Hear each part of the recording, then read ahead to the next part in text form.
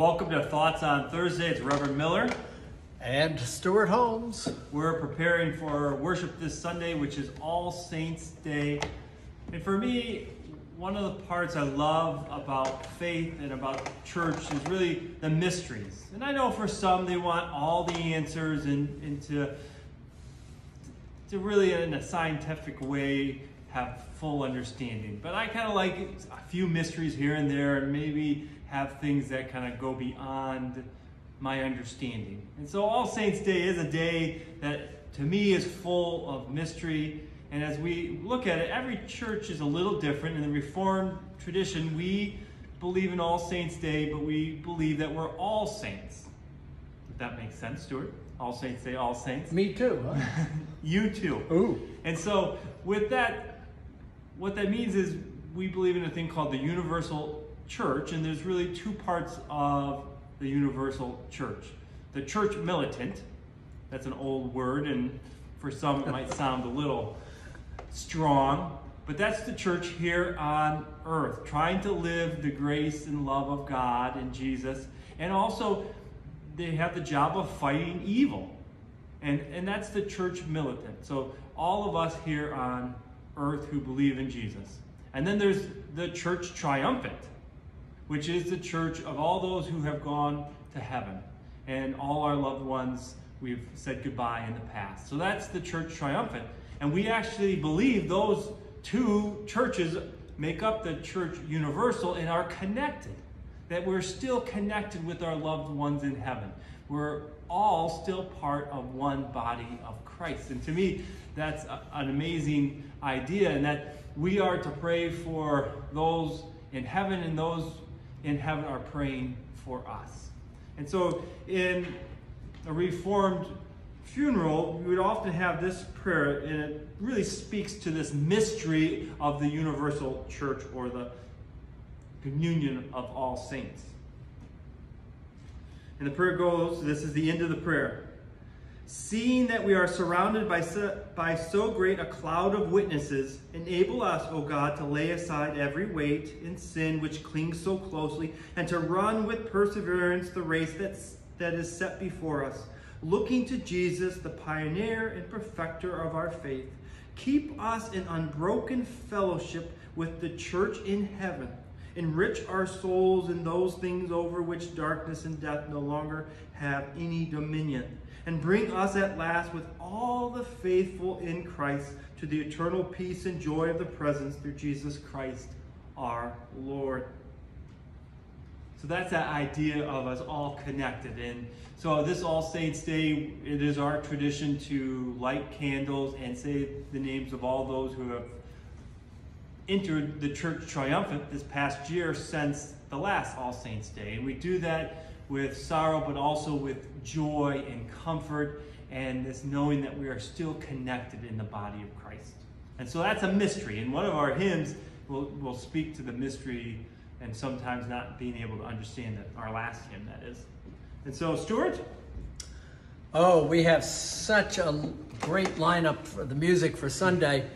The first thing I wanted to tell you was about the Agnus Dei that was written by Gabriel Fauré in his Requiem. We've sung the Requiem, we've had it with orchestra here, but Bob is going to be singing the Agnus Dei with that.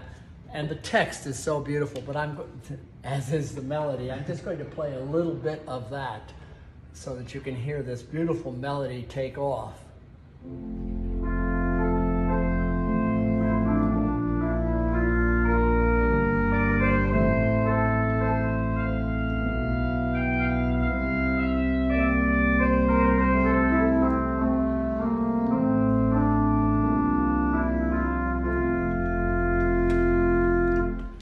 The words are equally as beautiful. Lamb of God, who takest away the sins of the world, O grant them, and here's the change, O grant them rest forevermore.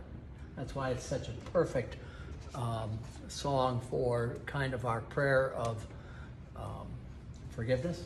Yes? No? Yes. No, but that's okay. It's prayer of...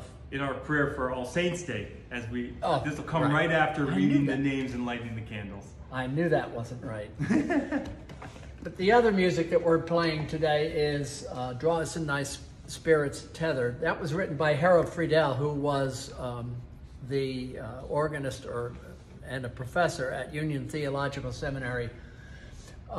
He set this melody to, wrote this melody to the text that we know as the hymn. I love the third verse. Again, it ties in with everything that we're talking about. Listen to this. All our meals and all our living make us sacraments to you, that by caring, helping, giving, we may be disciples true. Alleluia. We will serve with faith anew. So that talks about just pulling us all together to worship and this particular Sunday around the communion table. What Charles Callahan, the composer, has done with this melody is taken just 2 snippets out of this beautiful hymn, which I played at the very beginning.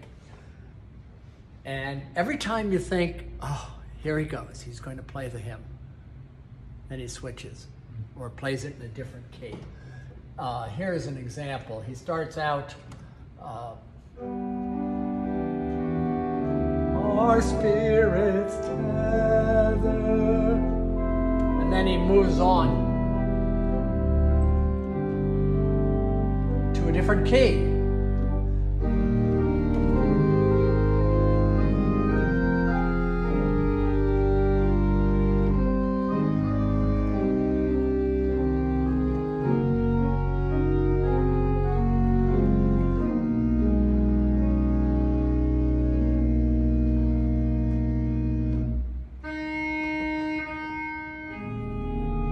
There's a melody. And he jumps a couple measures in the actual hymn to play the 2 themes. I'm sorry.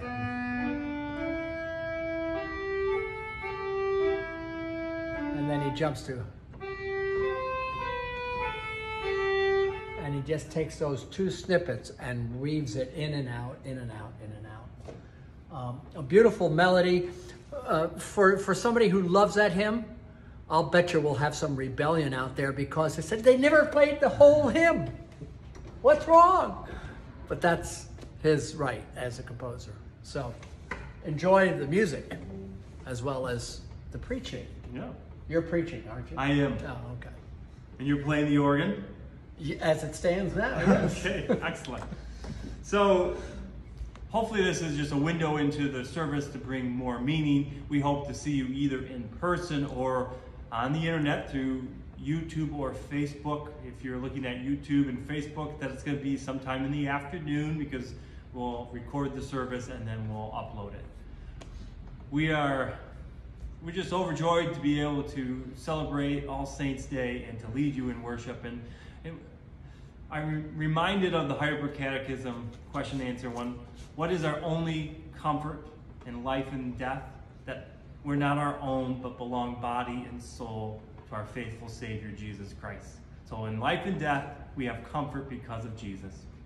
Amen, and thanks for joining us.